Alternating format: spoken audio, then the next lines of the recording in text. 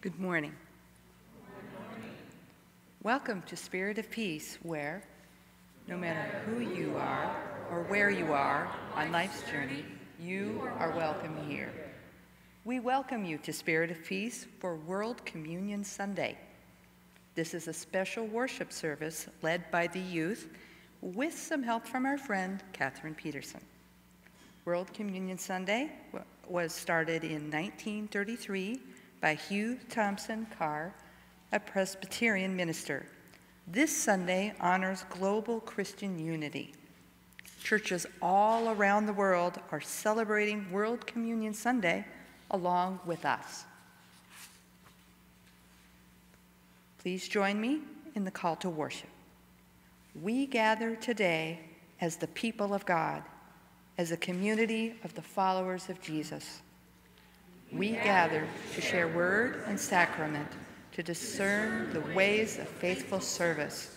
Where in the world shall we serve our God? At home and business place, in this community and throughout every land. How in the world shall we serve our God? By working toward justice where there is oppression, by offering comfort where there is pain, by sharing love where there is hatred. Why in the world shall we serve our God? Because Jesus directs us to enact our faith, because the Spirit beckons us to respond. Let us now worship the Creator of all, who calls us. We do so with abundant joy. Please join me in the opening prayer. The divinity in me adores the divinity in you. Namaste. Namaste. Let us pray together. My siblings, our help is in the name of the eternal God, who is making the heavens and the earth. Eternal Spirit, flow through our being and open our lips, that our mouths may proclaim your praise. Let us worship the God of love. Alleluia, alleluia. And now Katherine Peterson will assist us with the call and response hymn. Yes, so this side will initiate the call, the choir and other side will respond. Karl, please.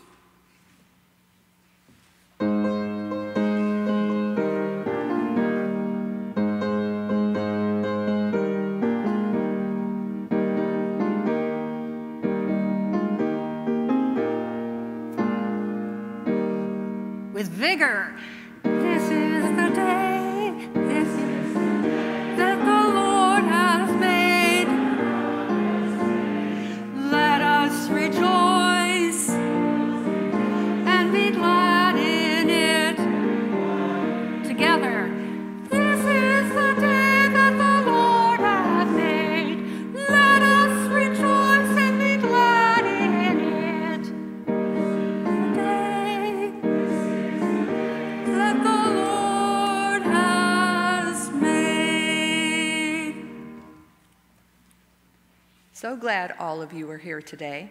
A special welcome to all of our guests. For those of you who are watching online, I encourage you to like our Facebook page and subscribe to our YouTube account. Whether you are here in person or watching virtually, you are all an important part of the Spirit of Peace community. We have a few announcements this morning. First, Pastor Charles is still away from church. Look at the most recent Peace Notes for information on when he'll be back and who to call if there is a pastoral care emergency. Next Sunday, Mona Wade will be preaching. Next, if you have any prayer requests today, please fill them out on the table near the sanctuary entrance and give them to our greeters. Thank you. Next, coming soon to your mailbox will be a letter from Pastor Charles about stewardship season. Included in the letter is a pledge card. Stewardship season is important because good stewardship means our church can better live out its mission in the coming year. Stewardship Sunday is coming up on November 7th, so please do your part to make sure Spirit of Peace enters the year 2022 in optimal fiscal health by filling out and returning your pledge card before the 7th.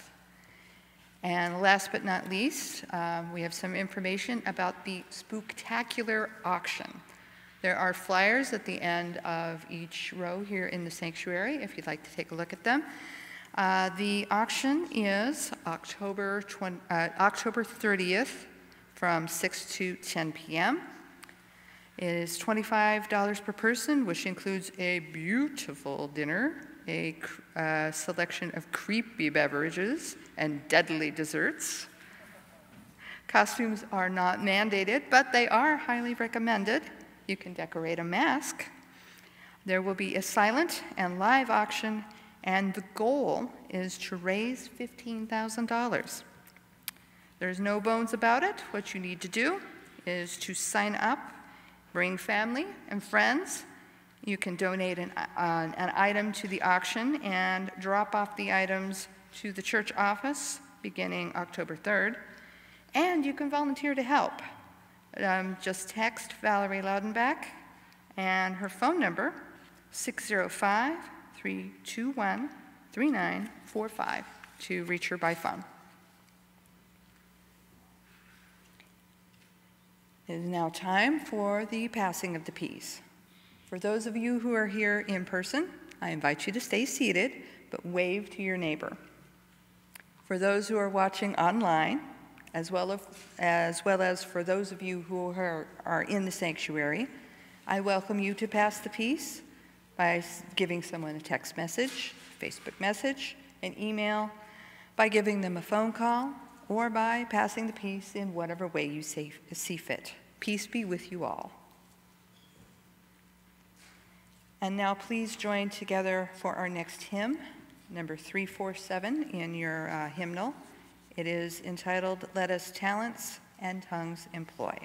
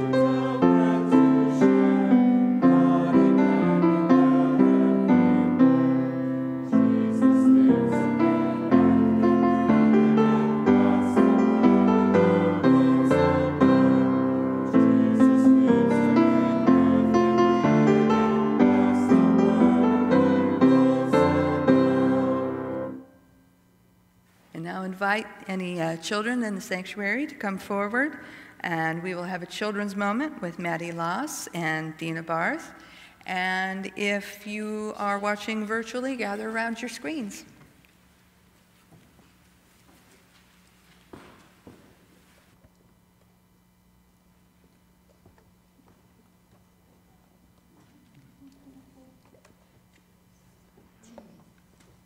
Hi. Morning. Come to. Hi.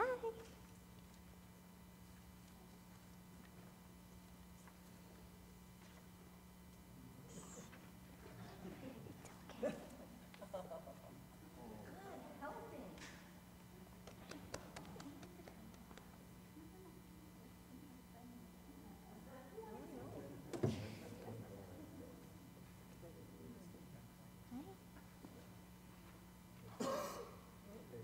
Okay. Welcome to Children's Moment. My name's Maddie. That's Dina. What's your guys' names? What's your name? Ding. Okay, what's your name? Santana. Santana. Marcus. Marcus. Alwan. Dina. Dina. Maddie. Okay, today we're going to talk about communion. What do you guys think communion is? Do you have any guesses? No? That's okay. When I was little, I used to think communion was just eating bread. I mean, at the simplest part of it, yeah, but it also is about sharing God's love and eating with people who you love as well. Today is an even more specialer day. It's called World Communion. It's where everyone around the world celebrates communion and has God's love. It's like when you're sitting at home and you're eating dinner with your family, that's communion. But when you open your doors and you invite friends and family and maybe a few pets over, that's World Communion, where you all celebrate God's love. Okay, let's put our hands together into a little cup like communion, and let's bow our heads. Think of all the people around today sharing God's love. Dear God, please care for all the people around the world and give them your love and ours. Amen. Okay. You guys can all go back to your seats. You did a great job. Oh, I love that cup.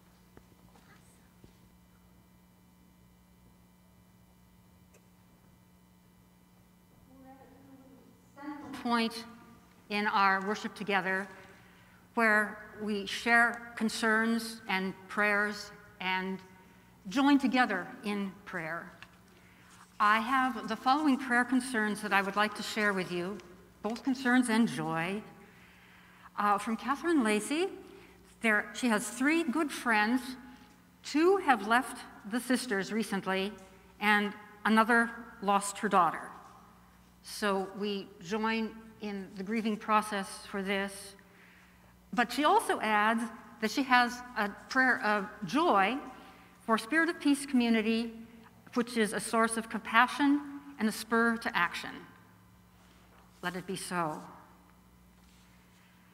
And Trish offers a prayer for joy going into the seasonal change, and she expresses a particular prayer of joy for her Aunt Pauline, who is moving here this week. And Cindy shares something that I think is in all of our minds. Let's pray for healthcare staff who are understandably exhausted. The hospital census is extremely high, along with continued COVID hospitalizations. It's overwhelming, I think. But she also shares a special joy for the resilience of the healthcare staff. And Mona offers a special joy for the refreshing rain that we've been experiencing. It's greening up the earth in autumn. And Casey asked for prayers for Daniel, who was just let go from his new job this week and is seeking employment. Prayers with you, Dan. And here's one from Maya, which is a great start to the kindergarten school year, and special joy for all the grandchildren. And Lynette asks for prayers for her niece. If you recall, a while ago, she was scheduled for heart surgery, but then contracted pneumonia, and so there's no heart surgery yet. So we pray for healing from the pneumonia, and then things can proceed to the next step.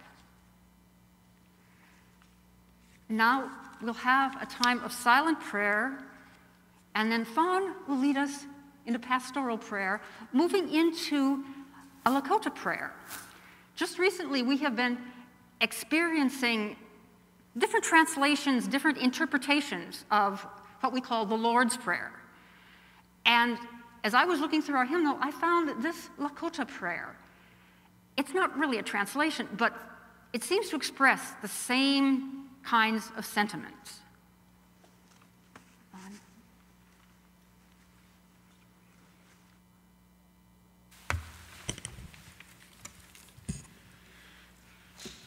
God, you call us into service to our neighbors, our families, our communities, the whole world, to your church and to you.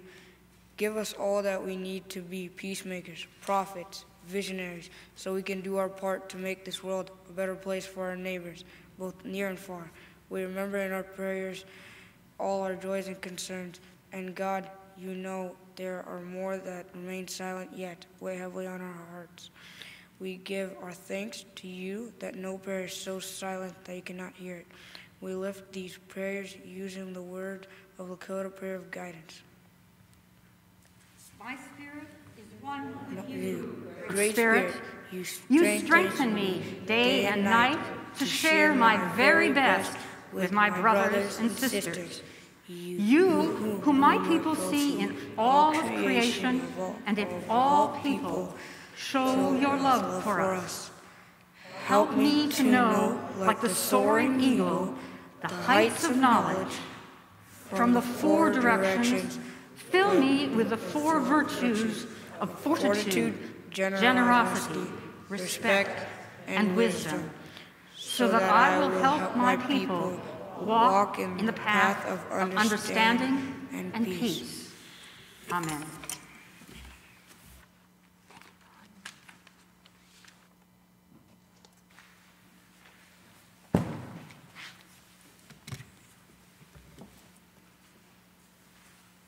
It is now time for the offering.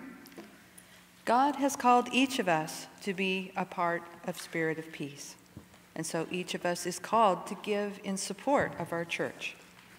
For those of you who are here in person, I welcome you to come forward and place your offering in the basket. For those of you who are watching online, there are 3 ways you can give to Spirit of Peace today. First, you can text SOP, Spirit of Peace, no spaces, to 73256 to give via text message. If you prefer snail mail, you can mail in a check to 6509 South Cliff Avenue, Sioux Falls, South Dakota, 57108. Or you can visit our website at www.spiritofpeacesf.org. Today is also a special day because we will be giving in support to the Neighbors in Need offering. Here is a video explaining more about this important offering and how your donations will impact our neighbors.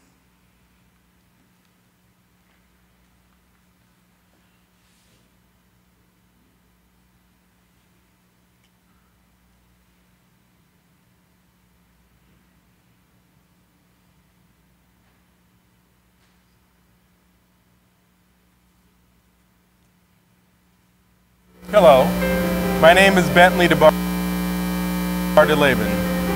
I am the Executive Associate for Justice and Local Church Ministries.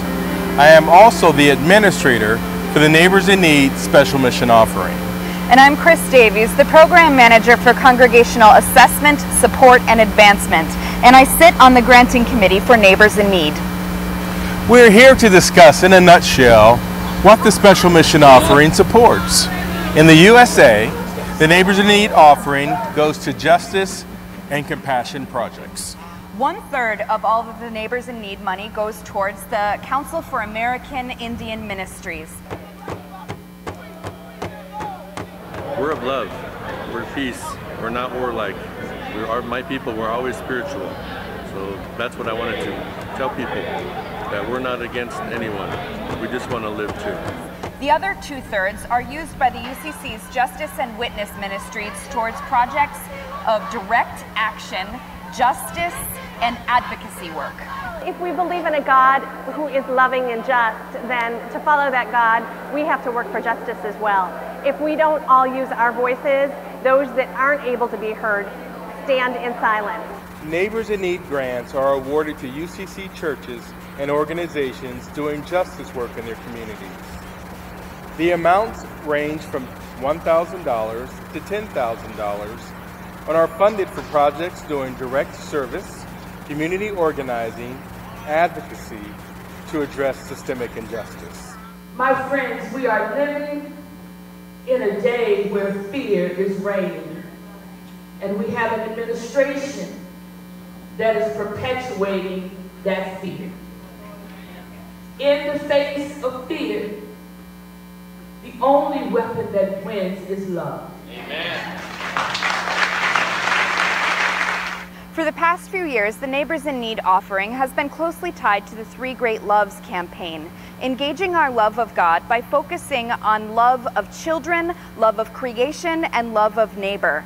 This year, the Neighbors in Need offering will focus on the love of neighbor by uplifting special projects engaging our immigrant neighbors and communities. I ask that the immigration authorities have mercy on me and that they give me my freedom. I want to thank everybody who is gathered here today. Those of you who are moms and dads know how difficult it would be to be separated from your children. Peace UCC in Webster Groves, Missouri, outside of St. Louis, was awarded $3,000 for a Freedom School program, which lasted 6 weeks during the summer months. The program ranged in age from kindergarten to 2nd grade, at the end of which each student went home with books that reflected their diversity. Most importantly, the program cost nothing to any of the families. Friends, this is the good news of God, facilitated by presence, partnership, and patience. Will you please take your envelope and make a gift to Neighbors in Need today? We hope so. May God bless you, and thank you for your support.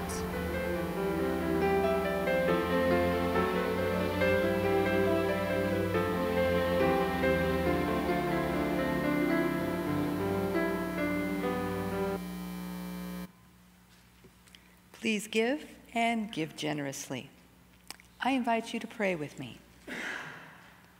God, you have blessed each of us with so many gifts, and so we take some of these gifts and give them to your church. Bless these gifts, God, and may they strengthen spirit of peace so that we may be a beacon of hope in a time and place where hope is scarce. Amen. And now we will hear some inspiring music.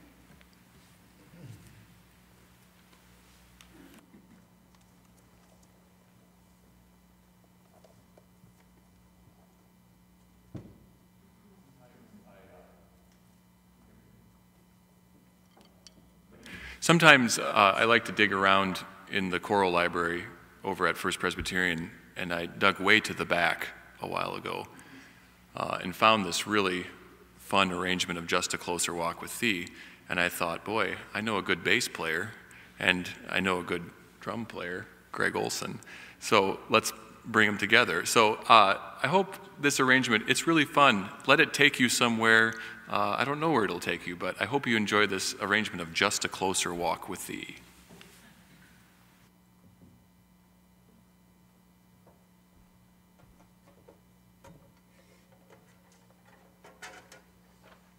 Jesus.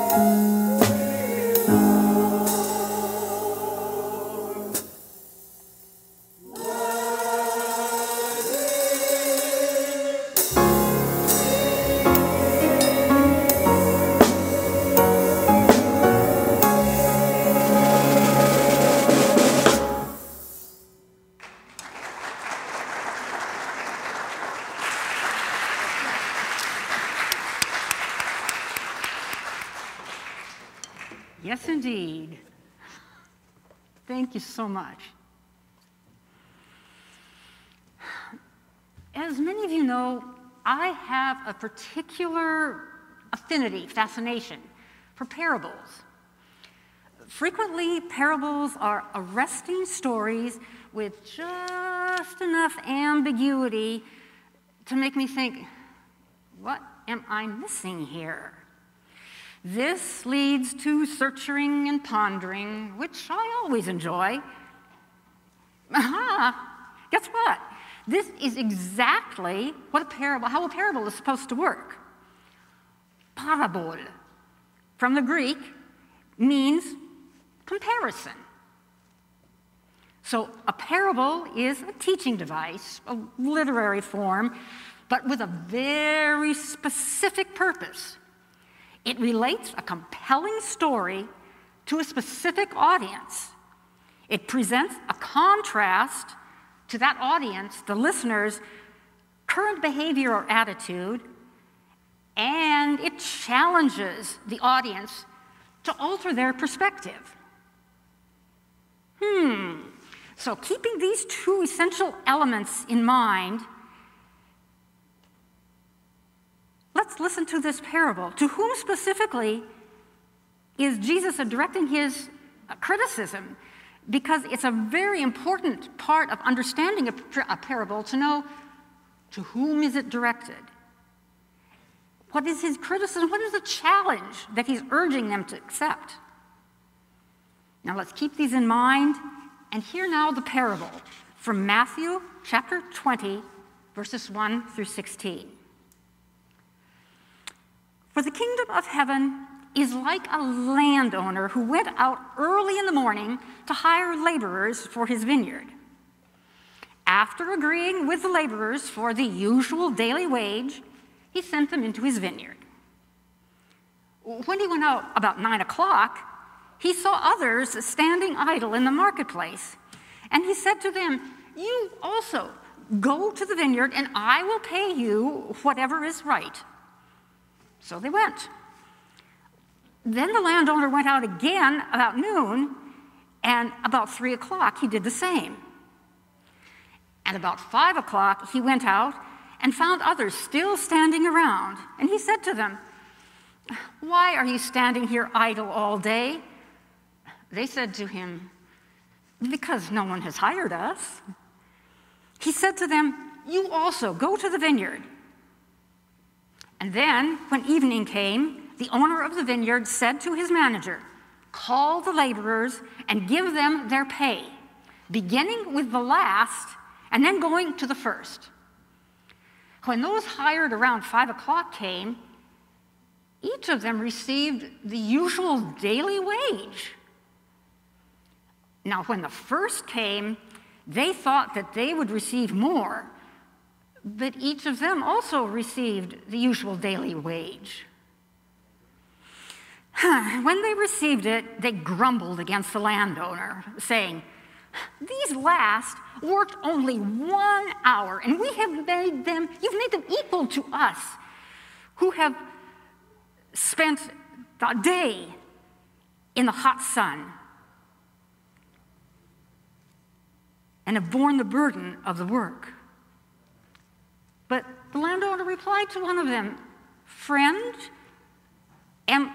I am doing you no wrong.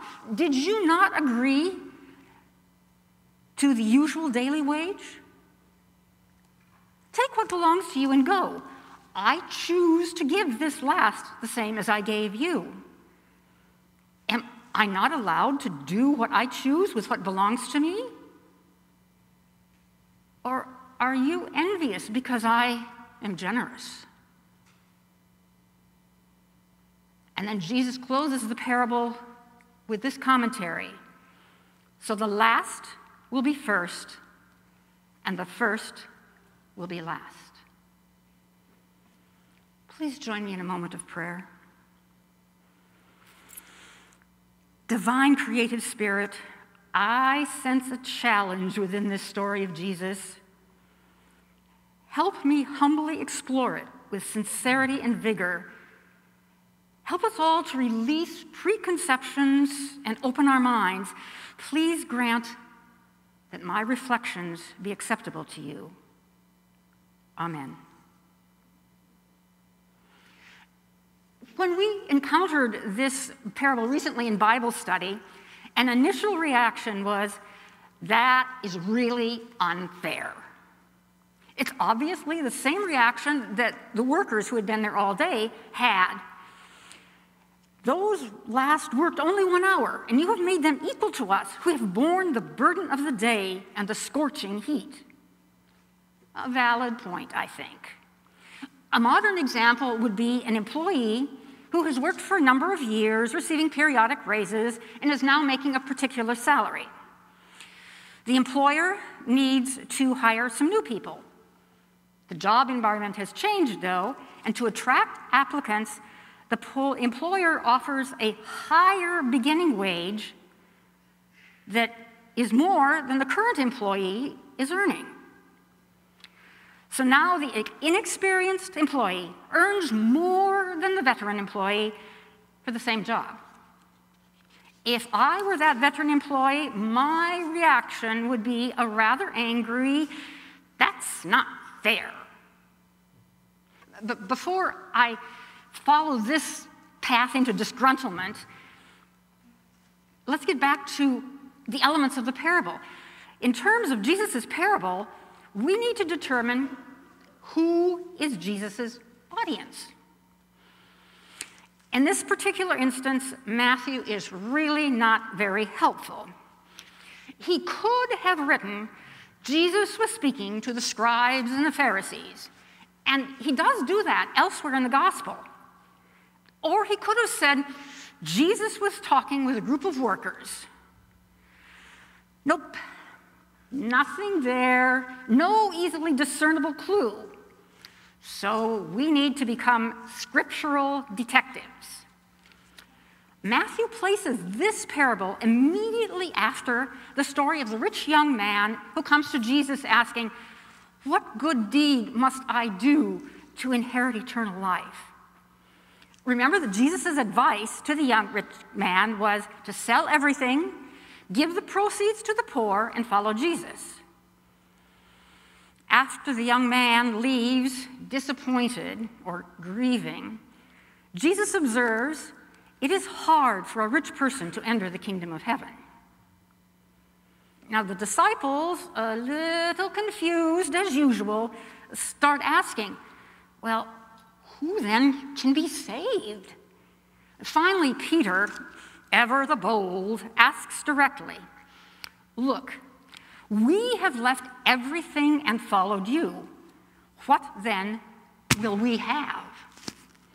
And Matthew closes the story of the rich young man with a statement, but many who are first will be last, and the last will be first.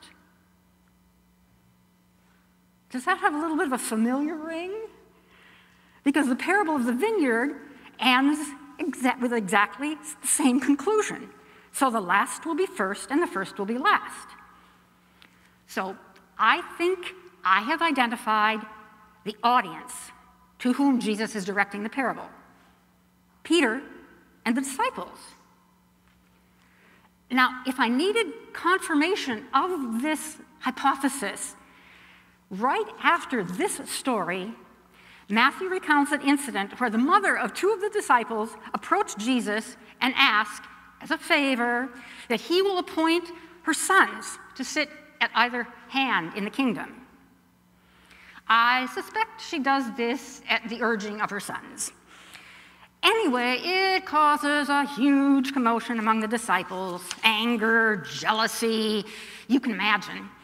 Jesus breaks up the kerfuffle and issues this rebuke.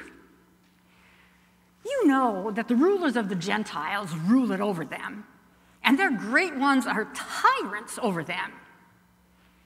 It will not be so among you, and whoever wishes to be great among you must be your servant. Ouch! Quite a reprimand. And recall the landowner's reply to the disgruntled workers. Friend, I am doing you no wrong. Did you not agree with me for the usual daily wage? Point taken. The first workers did agree. They negotiated and agreed with the wage.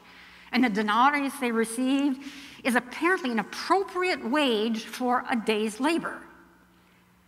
And then the landowner continues, I choose to give to this last the same as I give to you.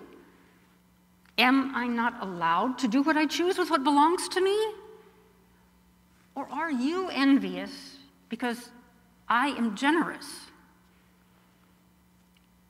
Another translation from the Greek would be, if your view of the matter is wicked, does that change the goodness of what I do? Then Matthew repeats the summary from the earlier story. So the last will be first, and the first will be last. You know, that phrase slips easily from the tongue, but if we really think about it in depth, it's a little disquieting. If I am among the rejected, those low on the totem pole, the marginalized, and that describes the majority of Jesus' audiences, this is indeed good news. But for the flip side of the social spectrum, those who are accustomed to being first, the upper echelon, the comfortable, the idea is far less appealing.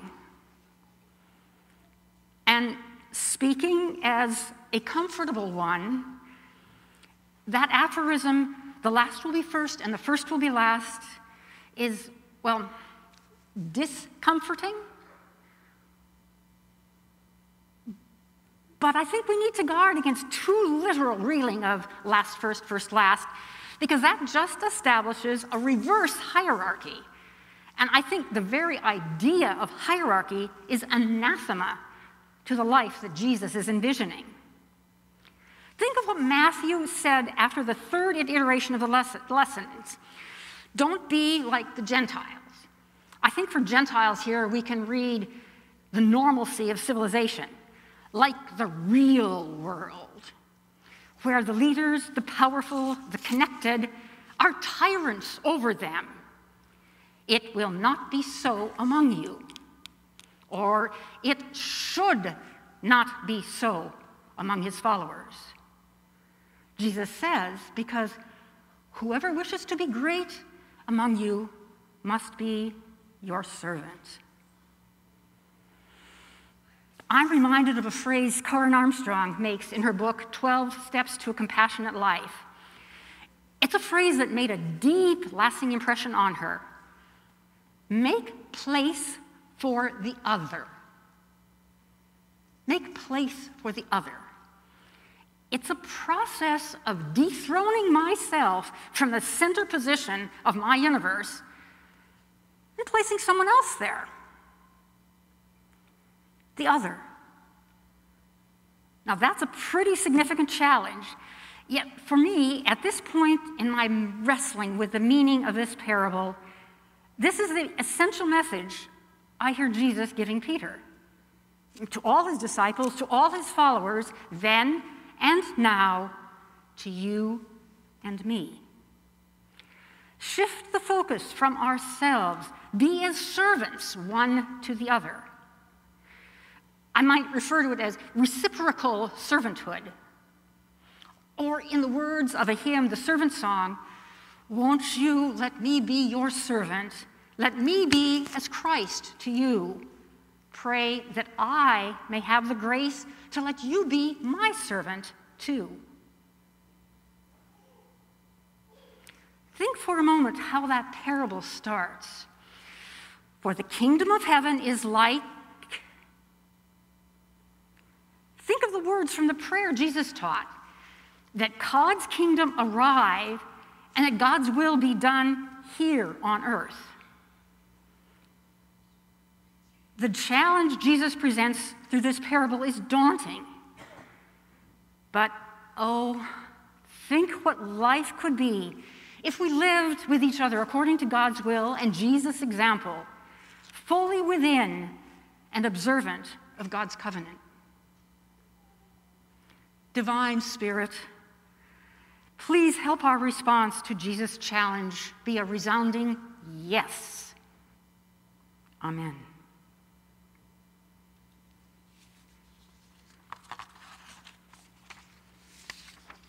When I chose this parable for today, I mainly did it because we had just encountered it in Bible study, and it was fascinating to me.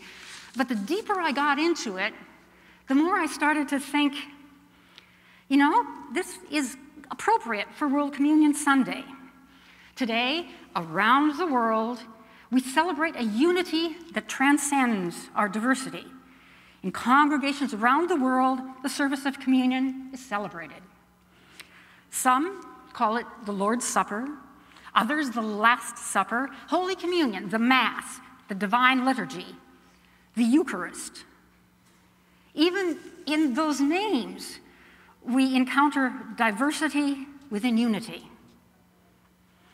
Now, I thought the term Eucharist was simply a synonym for communion until this week, and then I discovered that it's actually from ecclesiastical Greek Eucharistia, which means thanksgiving. You know, that really resonates with me. So I invite us all to come together for this Thanksgiving that we share with the whole world.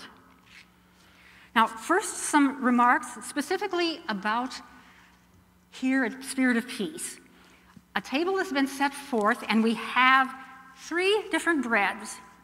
There are corn tortillas, Afghan naan, and gluten-free bread. When you are directed, I invite you to come forward and pick up the elements carefully. But first, I need to remind everyone that all are welcome here at the table.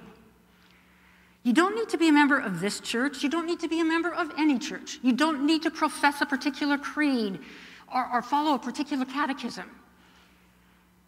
We just want everyone to come who wants to be within a community of caring. And children are invited to take communion at the discretion of their parents, or if you would rather, I'd be honored to offer a blessing. Now, as you come forward and carefully take the elements, I'm going to ask you for this service to carry them back to your seats, again, carefully, and wait so that we can all commune together. Please come forward. The table is prepared.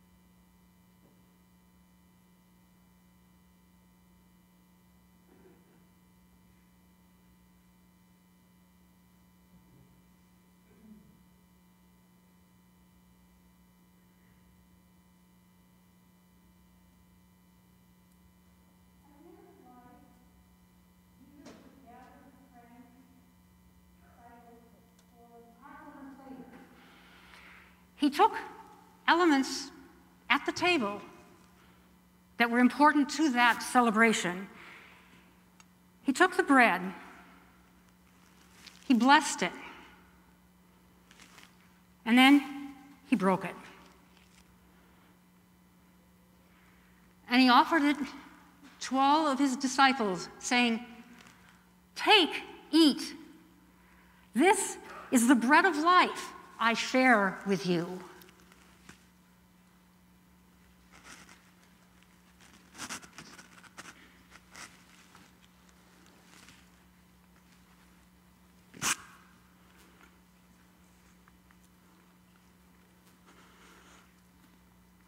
And in the same way, after supper, he took a cup,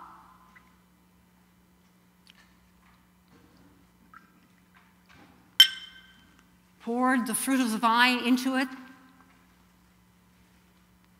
and he blessed it.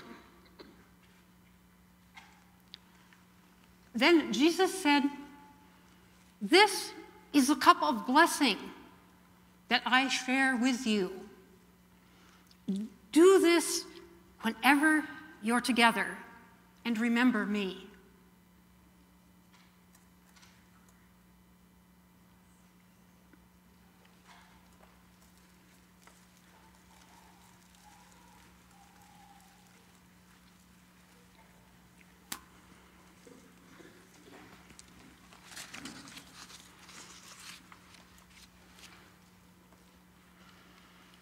Let us join in a communion thanksgiving prayer. Creator God, for centuries, Christians of different customs have gathered to commune with you and with each other through the sharing of this feast. In our partaking, you have been with them just as you are with us now. You provide for us the sustenance we need to respond to the cries of creation. The bread of life, the cup of blessings, the gathered community. We go forth renewed and reinvigorated. May it be so. Amen. And now I invite us to join together in the final hymn, number 576, for the healing of the nations, or found on the screen. I think the melody of the hymn will be familiar, and so do pay special attention to the words. I think they speak to us. And if you're so inclined or able, you're welcome to rise for the singing of the hymn.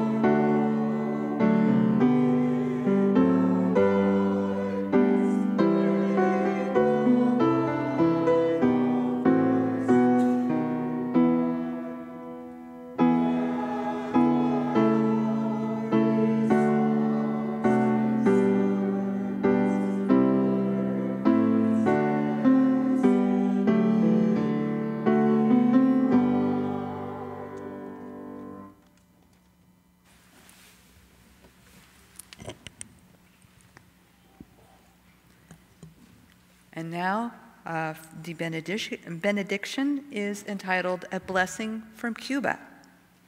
May God prosper you. May your days be long and your nights serene. May your friendships honor you and your family love you.